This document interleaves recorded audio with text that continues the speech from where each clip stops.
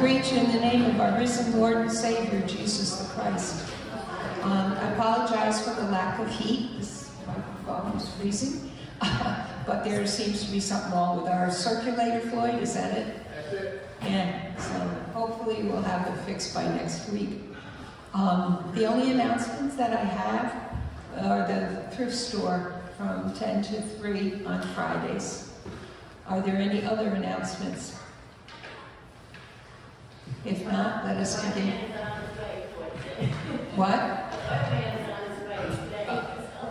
Oh, okay. So our service person is on his way. And no other announcements, let us begin worship.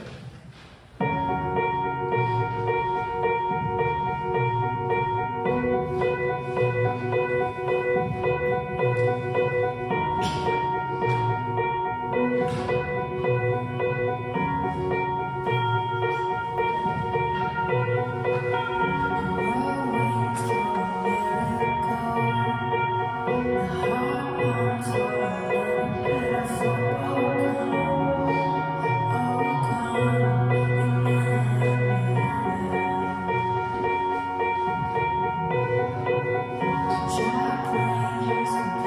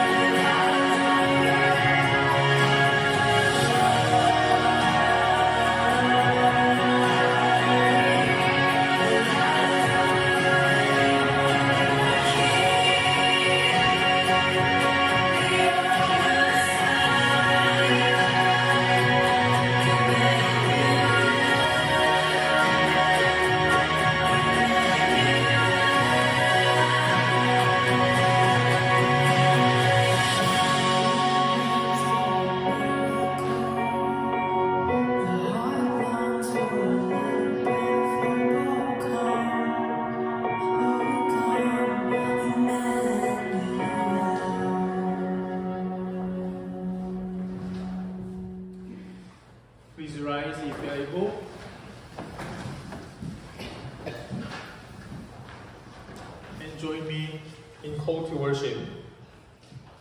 We walk in darkness. We live in the light of deep darkness. We have seen a great light. Light shines upon us. God brings us joy. Rejoice before our God. Amen. Let's pray together. O God, our light and our salvation, shelter us in your love. O God, our stronghold, protect us from danger. We come with shouts of joy to worship you this day. We come with song and music to celebrate your love. We come with longing to seek your presence. Be with us now, O God, as we sing your praises. Amen. We have opening hymn number 5, 6, 9. We have a story to tell to the nation. We are singing together.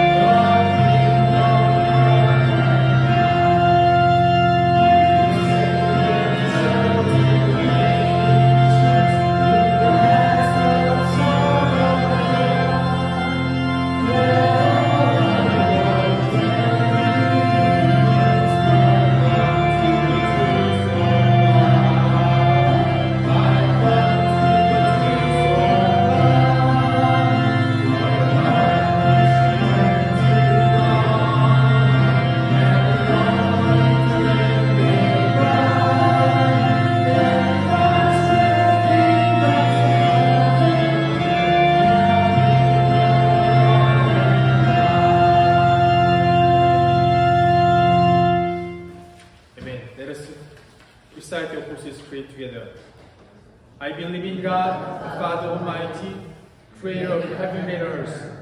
I believe in Jesus Christ, His only Son, our Lord, who was conceived by the Holy Spirit and born of the Virgin Mary. He suffered under Pontius Pilate, was crucified, died, and was buried.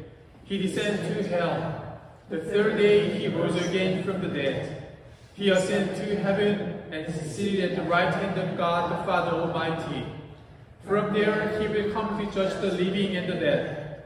I believe in the Holy Spirit, the holy universal church, the communion of saints, the forgiveness of sins, the resurrection of the body, and the life everlasting. Amen. Please be seated. Children's time.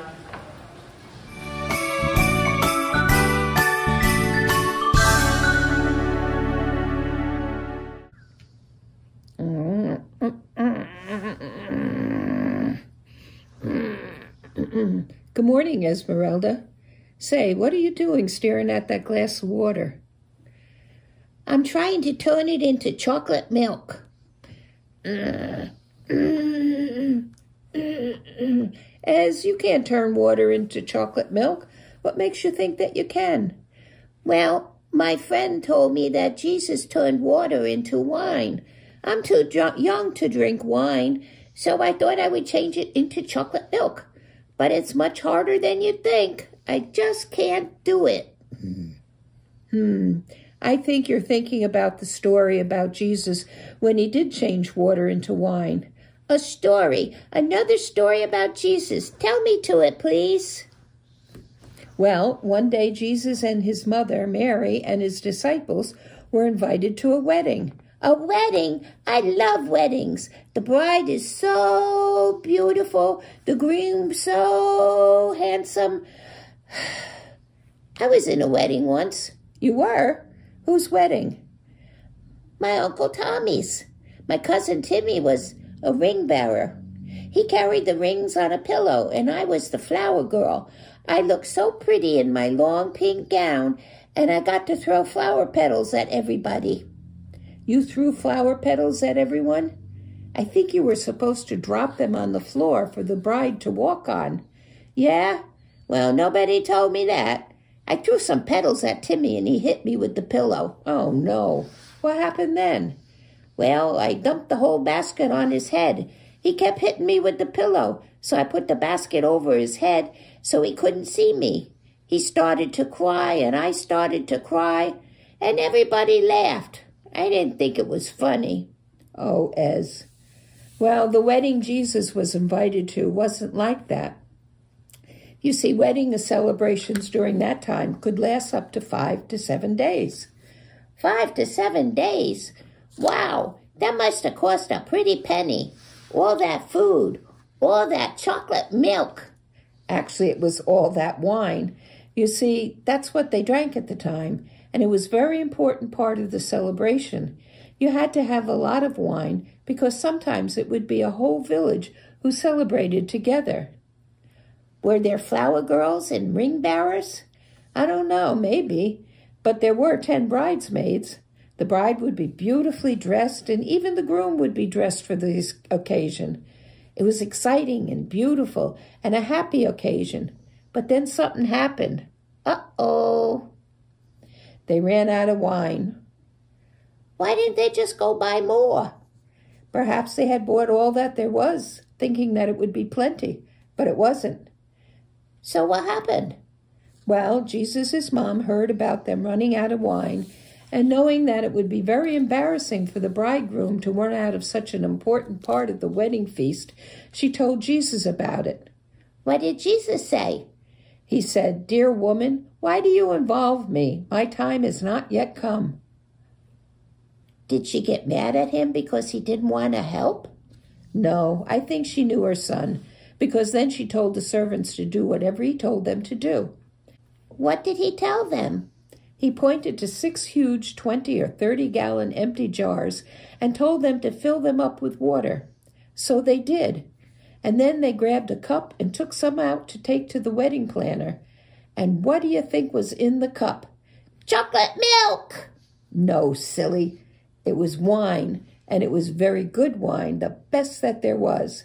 Of course it was. Jesus only makes the best. Yes. Well, the wedding planner tasted the wine and said to the bridegroom, "Most people give the best wine first and then a cheaper wine later, but you saved the best till now." Did he know where the wine came from?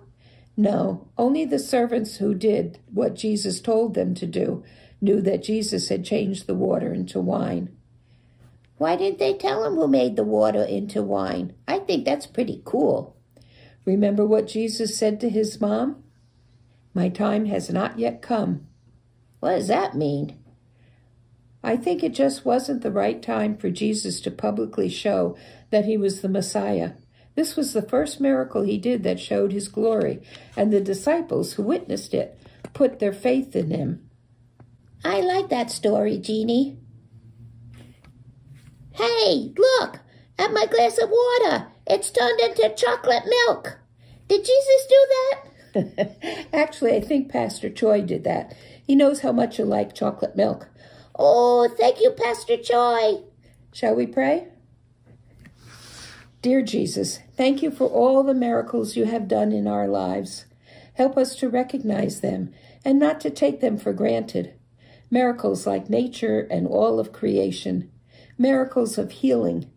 The miracle of love. Thank you for our time together, learning all about you. Amen.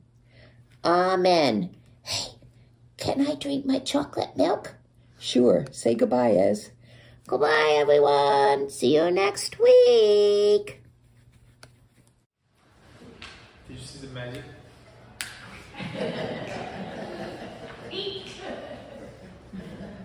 As time of offering, let us offer what we have as a gift, receiving from God. So let us offer with thanks. You will rise. Praise God from whom all blessings flow. Praise Him, all creatures here below. Praise Him, all ye heavenly hosts. Praise Father, Son, and Holy Ghost. Amen.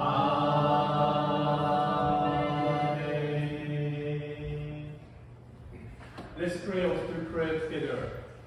O God, we have seen your glory, felt the touch of your love, and felt your presence with us. With joyful hearts, we offer you our gifts. Having heard your call, we offer you our lives and our service. Amen.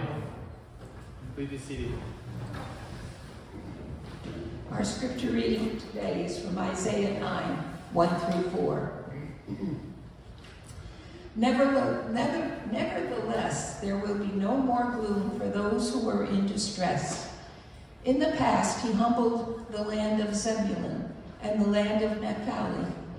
But in the future, he will honor Galilee of the nations by the way of the sea beyond the Jordan.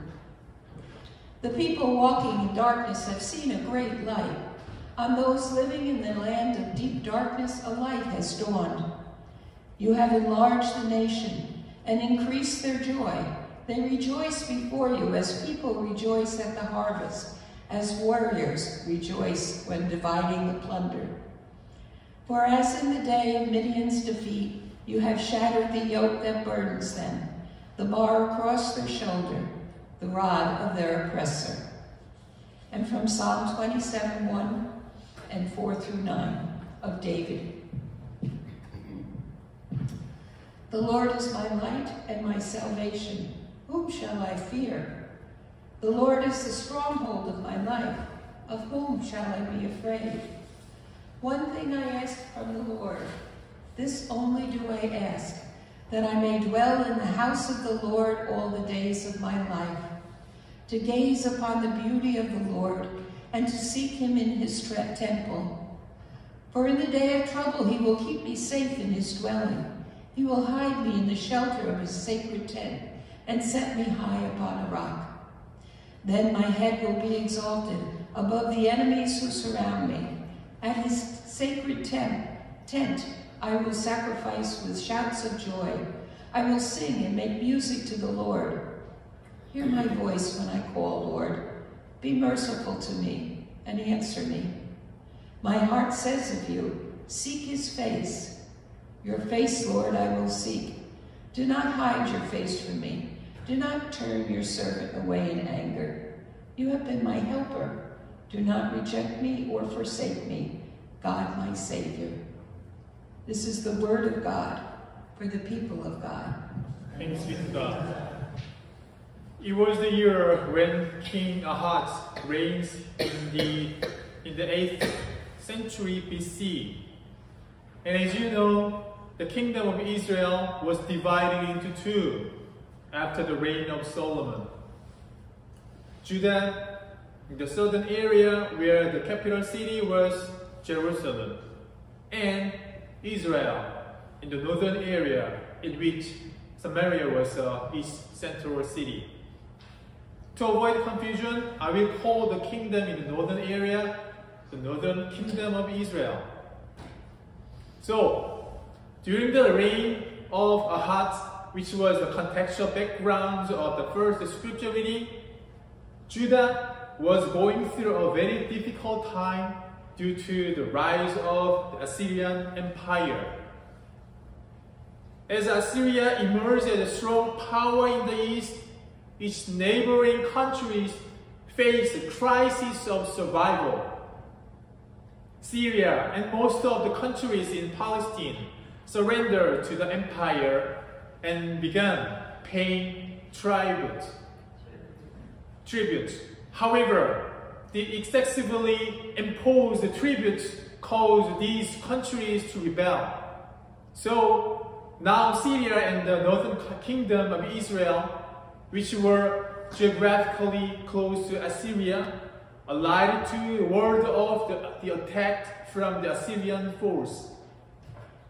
However, it was not enough to fight against the huge Assyrian power, so they drew other neighboring countries into their alliance, and most of the countries joined it. But Judah didn't. The alliance sent an army to punish Judah now. Because they guessed Judah might unite with Assyria, they tried to remove Judah, which might be a risk to the war against Assyria. So according to the Bible, said the heart of Ahaz and his people were shaken as the trees of the forest are shaken by the winds, when they heard that the allied armies were preparing for war against Judah. And the king and his servants thought that they wouldn't be able to stop the allied attacks on their own. So there were only two options Judah could have. First, rely on God. Second, asking for military aid from Assyria. The former would be a method by faith, while the latter was a way by human experience and knowledge. If you had been in a hard situation, what choice would you have made? Certainly, you will answer you will rely on God. However, they didn't. Judah, the house of David, clung to the human way rather than the way of faith. God sent the prophet Isaiah to Judah and let him proclaim that the house of David should trust God and live by faith, because the living God would be with Judah, his people, always. The prophet warned the king and his servants that an alliance with Assyria seemed like a good way to break through the immediate crisis, but it would eventually bring Judah to disaster. So he emphasized that what Judah really needs to look at is their living God rather than Assyria. Here, the prophet is not saying that believing in God will solve all problems smoothly. He honestly admits that Judah will not avoid the storms of history. The prophet does not say optimistically like, because God is with us, everything will be fine and right. No. Instead, the prophet spoke of the suffering that God's people would go through. Nonetheless, the reason why he proclaimed the faith in God is that he could look forward to a new future that God would lead after adversity. It is God who would achieve salvation, not Assyria or the allied forces. In the end, the living God becomes the light and leads his people to break through the time of darkness. The people who walk in darkness have seen a great light. Those who live in a land of deep darkness, on them light has shined. And this God is always with God's people. In our lives, we experience so many things and events like war. As we pass through the war-like tunnel of time, we shed tears and we are suffering. As I mentioned this, you may be recalling what and when those war-like times were. It may be things in the past or things you still go through now. And I was at such a time last year, as you know. Honestly, I'm still feeling I'm going through it. Around this time last year, I was not able to be with my father passing in pain and could not go to my father's funeral. It became a big trauma for me. Sometimes I feel I'm still going through a tunnel of pain and suffering. I don't think this pain will go away completely. It will remain as a scar.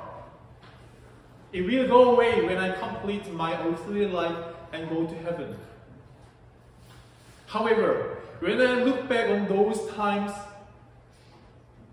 I can yet thank God for the things that God has tried to comfort me in some way and give me the strength to keep moving forward.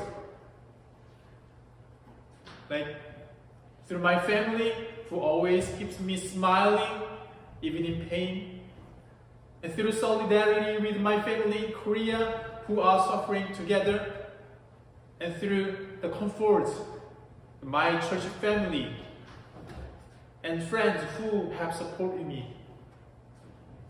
What I realize now is God has always been with me in some way, and God is the only one I can rely on more than anybody else. We humans are bound to face difficulties from the moment we are born into this world. And I better know it thanks to my son, Jace. You hear his sounds, right? How often he cries so sadly, and always tries to find his mom these days, and how often he bumps into something or falls while running. Probably he might be in the learning process of how to gain wisdom to go through difficulties from very small things.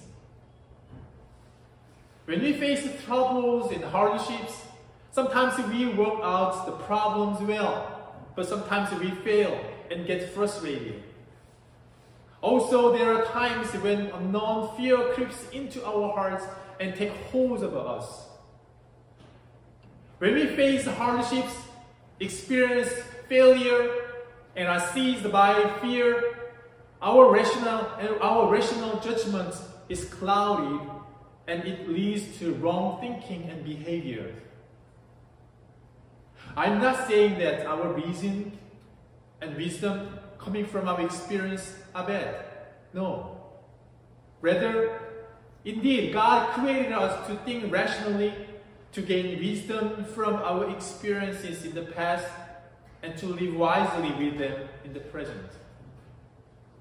However, what we must be wary of is that we forget God, who is our Creator and Savior, Sustainer. So we must not forget that Emmanuel God, who is always with us, is our light and sustains our lives. When we forget this fact, we become our own saviors. And when we face difficulties, we can be easily falling into an endless abyss because we have nowhere to turn and rely on. This is why the psalmist confesses that he seeks and relies on the light of God.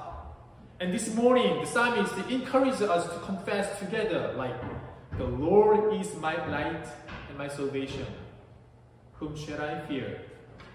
The Lord is the stronghold of my life. Of whom shall I be afraid? The fact we must not forget is we are beloved God's children, God's beloved children. No matter how much we fall, we cannot fall outside of God's grace. We can never be alone. So just like the psalmist, we can continue to confess. One thing I ask for the Lord is I seek to live in the house of the Lord all the days of my life, to behold the beauty of the Lord, and to inquire in His temple. If the Lord were to ask all of us what the only wish we would like to achieve with our life right now, then I wish and pray we all can say and answer, walking in the light of Emmanuel. Sisters and brothers in my sisters and brothers in Christ, who do you talk to first when facing life's challenges? Our lives will be different if we ask the Lord, what should I do? Even just once before doing something. Although we go through countless darkness on our life journey, the light of Emmanuel is always piercing the darkness and becoming a good navigator in life. God is with us always and becomes our shelter even when we feel no light is discovered in our lives. Indeed, He will hide me in His shelter in the day of trouble. He will conceal me under the cover of His tent. He will set me high on a rock. Indeed, may the Spirit of God help us persevere with faith, hope, and love, and lead us to seek the face of God, who is our salvation. Amen. And we are singing hymn number 206. I want to walk as a child of the light.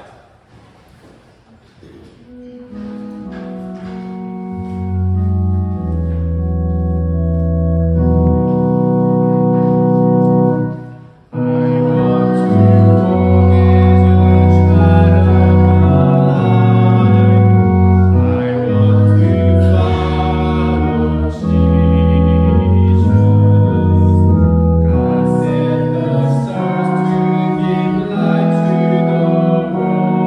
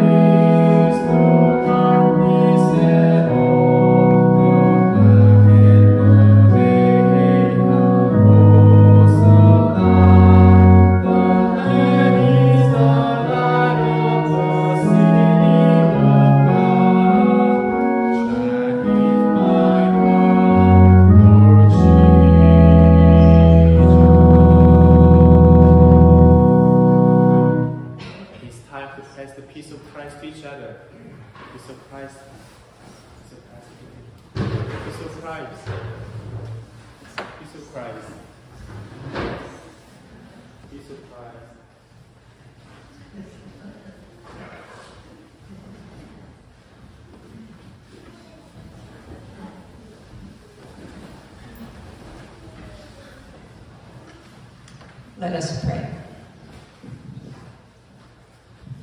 Lord, you transformed common water into wine at a wedding in Cana. May our common lives be transformed by your presence. As you have taken on our humanity, may we now partake of your divinity. We pray for the church throughout the world, particularly in those places where people are persecuted for living their faith. We pray that every country and every government might honor people's right to worship in freedom. And we especially lift up the United Methodist Church and your churches in our community. We pray that we become a beacon of light, shining on you and your love for all peoples. Give us strength and courage and the will to do whatever task you have asked of us.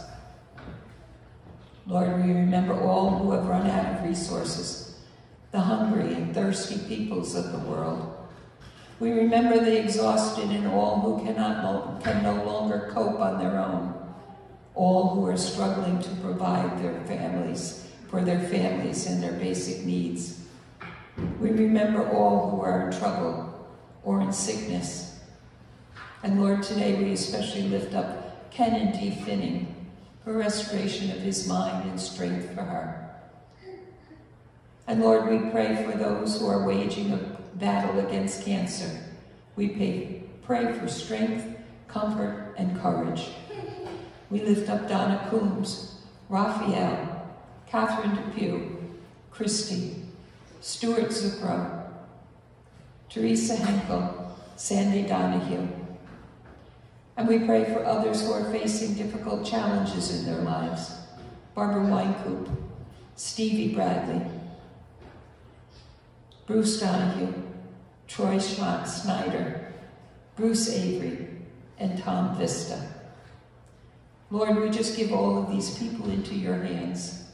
We pray, Father, that you would surround them with your love, with your strength, with your comfort, with your healing. And we also lift up the family of Bob Smith. We ask that you give them strength, comfort, and peace on the loss of their beloved Bob. We lift up others that are unspoken but on our hearts. And we ask these things in the name of Jesus, who taught us to pray. Our Father, who art in heaven, hallowed be thy name.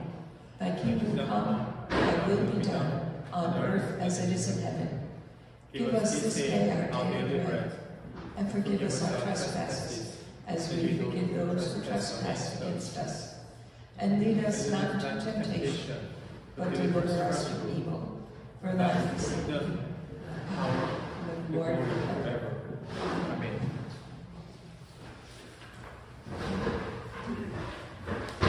Closing hymn, The Faith We Sing, number 2236, Gather Our Skin. Can everyone rise?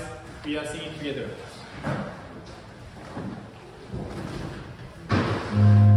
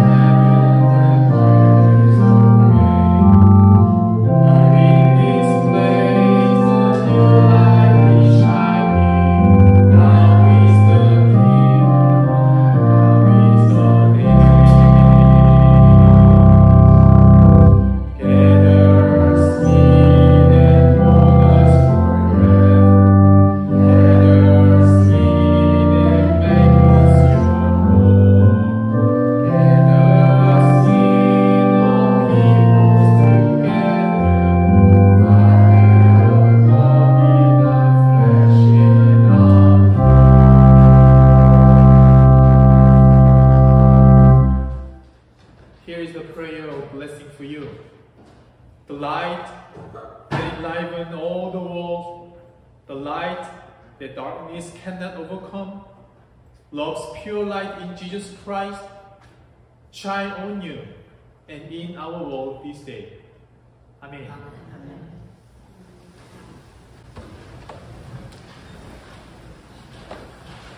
Amen.